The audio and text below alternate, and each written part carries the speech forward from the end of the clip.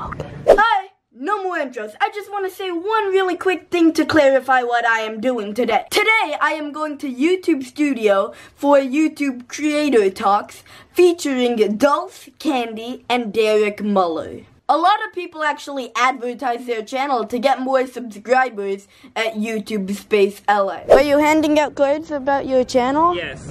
What's your channel? It's dailies, but it's probably has some restrictions. Has some restrictions. And the only reason why I came here, the food. Just kidding. I came here for other reasons, but you know, the food is really good, and this guy is gonna tell me about it. Do you know what an Aussie pie is?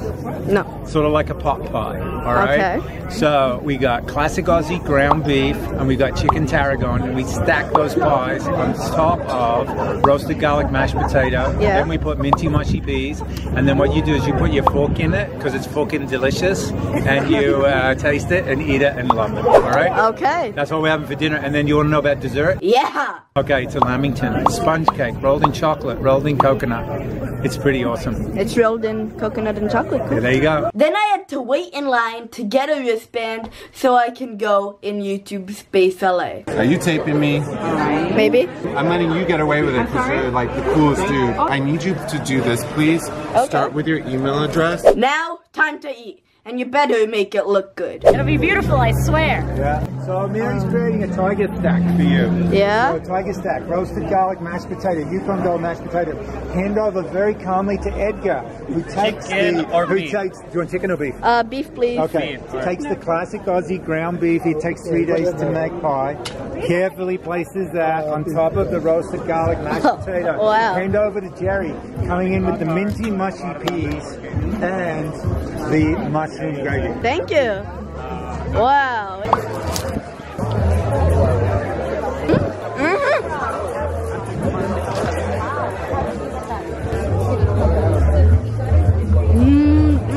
And then I actually met Nobiggietv. I actually found his channel from his cheap vs expensive food series. Hold on, can I flip that script? Nobiggietv? So what's poppin'? For a long time, if a blood asked you what's poppin', the correct answer would be 5 poppin', 6 droppin', Crip killer till my casket drop, 5 alive, 6 must die, rest in peace to OG Ty. That little sing-songy verse was the difference between getting $1.50 and being able to, you know, go on about your business. Hello. And that's Chinoalphawolf? Yes, sir. I know you more. You know me more? Yeah. I don't know what to say, but cool. I don't know what to say either, man. We're just chilling, you know. It's YouTube. I'm here for the food. Oh yeah, I just had some. I'm here for the grub. Yeah, it's good. Could be the vlog. Cool. All right, ran into the boy right here. We've Hello. been friends for like 10 years. I haven't seen him. You know, it's good to catch up, man. I'm glad you're doing YouTube now. More than Curly Gang Nation. Yeah. Hell yeah. Cool. Hell yeah. Thank you. Okay. Hey, I have a question. What up, man? He stopped talking to you. I know. Oh man. I know. I didn't watch the video. You didn't but... watch the video yet? No. Watch it, bro. You gotta watch that video. Okay, I will. Alright, bro. Cool. The rating of all the people on what they feel about YouTube. Hello. Oh, I'm on camera. Yeah. What's your name? Elia. No way. Yeah. No way, your name is not Aaliyah. Yeah. That's my name. No, that's my name. How do you spell it? Elia. Mine's A-L-I-A. Oh. That's so funny. You stole it. Sweetheart, I'm older than you. If anyone stole it, it's you. I know it. That's hilarious. That's great. Yeah. This is Omar. Hi. Nice to meet you. Nice to meet you. Now, the creator talk is beginning. Ben Bellow is one of the cornerstones of the company and one of the most creative people I've met. And he's going to tell you a little bit about his career and all the fun stuff he's done.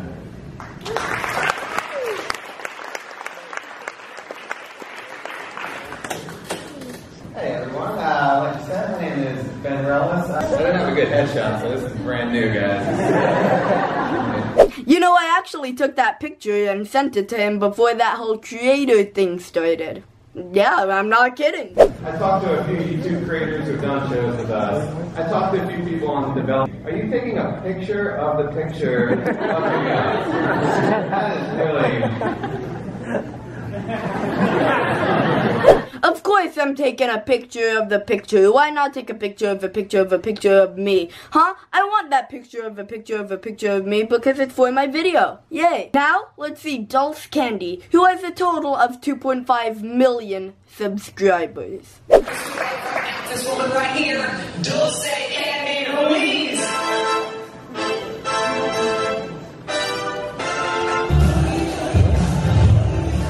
Amazing opportunity to share my story in front of you guys tonight. I have been creating content for 9 years now, and I have learned a lot along that process. So without further ado, it is my pleasure to introduce Muller of Veritasium. Like, is there a speed limit in the universe? Where does the sun get that energy from? Yeah. Where do they get the matter to make the tree? What is a candle flame really made of? Whoa! How does it do that? Go the laws of physics! I can't see the X. I guess the question is, why not? I make videos about science. The first principle is that you must not fool yourself. Click on this video to see more, and subscribe for a new science video every week.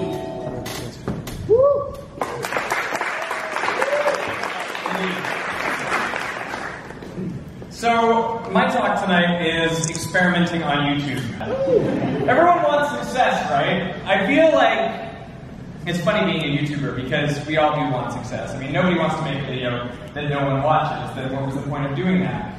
But you also don't want to be that person who's like, all I care about are the views and the subscribers, and because then it seems like your mission is hollow or something. But I don't think it's a bad thing to strive for success. And of course, we all need a certain amount of that to survive and to make our careers work.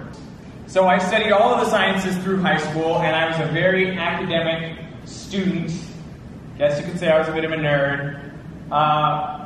And I finished at the top of my class of 400 students in Canada. I show you this not to say that I'm some sort of brainiac or something. I don't think that I was more intelligent than the other students, but I was pretty competitive. Competitiveness came to me, and I really wanted to achieve that. I wanted to prove to myself that I could do it. Viral videos are not all flukes. You can do things to increase your likelihood of having a viral video.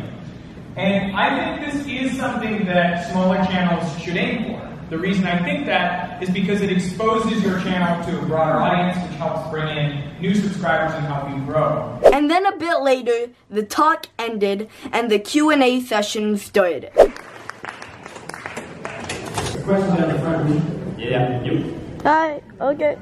So, I was actually watching one of your videos today in science class, and I was wondering, You're talking to Dulce, right? Yeah, totally. And today I was looking at your video where you talk about quality over quantity. I gotta film it. You got it. I think you should be asking. I'm just gonna DP this thing. There you go. Oh, see. So I was looking at your video about quality over quantity, and I noticed that the thing is with YouTube now, it seems like if you were really great on a video, but you only upload once a month, it wouldn't get you as noticed as much as if you upload every day, and that's a problem. I think that's going on with YouTube about that. Yeah, let me give you 2 points. Number one, I think broadly you are correct. I think it's funny because I made this video, quality versus quantity, on YouTube on my second channel. And a lot of people really love that video. I made this in 2013, and one of the things people love about it is that I say that quality is much, much more important. And when I look at the way that YouTube gives returns on your investment of time and stuff, what seemed to me was that people who were doing it daily were just kind of not growing, and people who were doing it much less frequently and who were blowing up on Reddit and stuff were seeing this explosive growth, even if they were incredibly inconsistent and ignored all of YouTube's advice to maintain a schedule. You know, particularly in the science space where you can have an amazing video and it just, blows up because it's featured elsewhere on the internet. And so I definitely felt at that time that quality over quantity was the right way to go. Having said that, I feel like the black box has changed. in the 3 years since I made that. And I want to be clear that like I wasn't making a value statement. I was saying what I saw from the black box.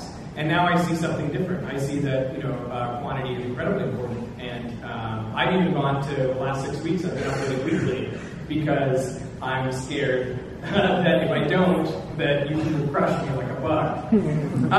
But having said that, the #1 trending video on YouTube this morning was by a guy named Bill Wirtz, who I tried to reach out to before when he made his History of Japan video, which was incredibly viral. And he makes almost nothing for like 6 months, and now he's made another one called The History of the Entire World, I guess. And it's a 20-minute long video, and it was trending #1, had millions of views this morning. So my point is, it is still possible, and he is still doing it. And he's following that recipe of very infrequent, but very, very, very high quality content. So I think it is still possible, but I feel like YouTube has moved a lot more towards frequency. So I think what you're seeing, if you're seeing the same thing that I am, is quite right, that frequency matters much more now than it ever used to. Guys, we are almost done. We're going to wrap up with just a couple announcements. Brittany, if you want to over. Hello. Hi. Hi. We're recording right now. Yeah. What's your channel? Elixir. Elixir? What's it all about? Kind of comedy, I guess. Awesome. Awesome. So can you tell me a joke? Not too hard? Okay. Who's there? Interrupting Cal. Interrupting Moo. who? Interrupting? Moo. I've got a list of channels that I'm like, yep, they're daily, but I don't know why they've got 1 million views every day. Okay. Do you know the fidget spinner trend? I have seen some stuff about it. I've never actually held a fidget spinner. Yeah. So there are a lot of people, they're doing giveaways on them, and like there's this guy, he got 30,000 subscribers in 2 days. Whoa, doing a fidget spinner giveaway. It was like a live stream, and he was just saying, he was naming names and giving them away. What do you think about that?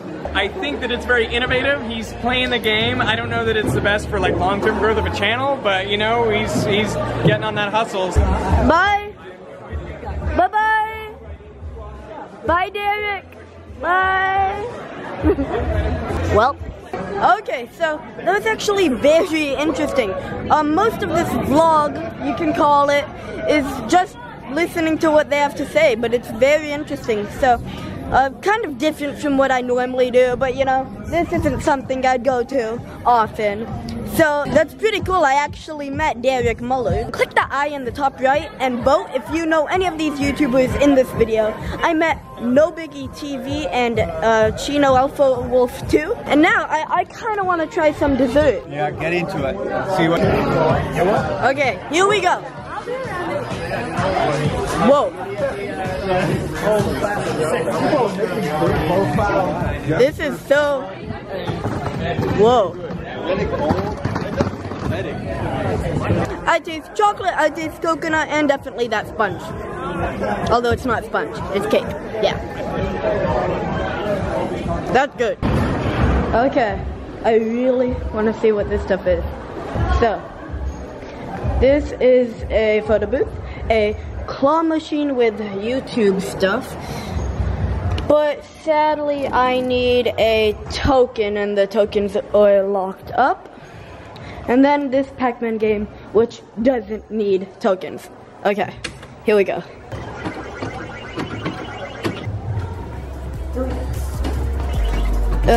No.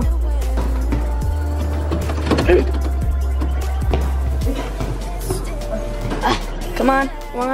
Boom, boom, boom. Pac-Man was pretty fun. But guys, this is gonna wrap it up here.